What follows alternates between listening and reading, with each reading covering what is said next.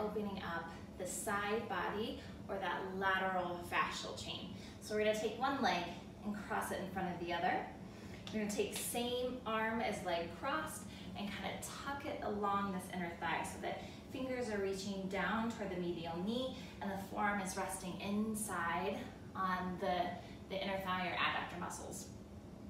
And you're gonna take your other hand and drive it up and over the head, taking a deep breath in and out and trying to stretch a little bit further. This front knee can bend and relax slightly. You can come up and out of it. Sliding down, big breath in and out. So we're looking to get a full chain stretch from these connections in the upper arm, down through the armpit, this side body, and into this tissue that connects into the pelvis, and then in the IT band as it drives down and creates all that length down the side of the leg.